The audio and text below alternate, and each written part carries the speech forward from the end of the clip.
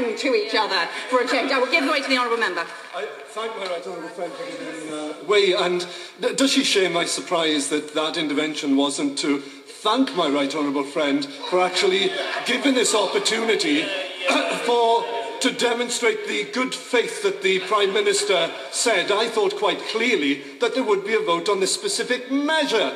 So I'm looking forward to the interventions from the benches opposite to thank my right honourable friend for giving him this opportunity, not to pass over it as if it was never said.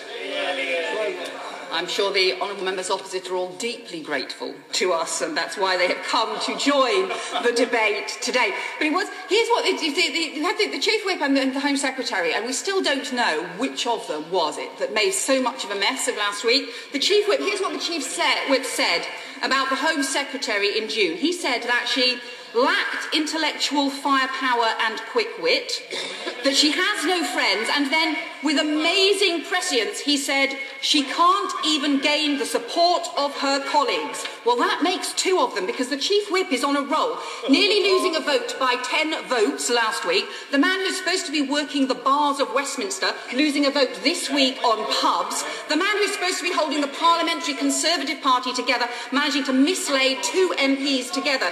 Here's what he said about his new job when he was appointed: to ensure the right people are in the right place. Just a shame they were in the wrong lobby.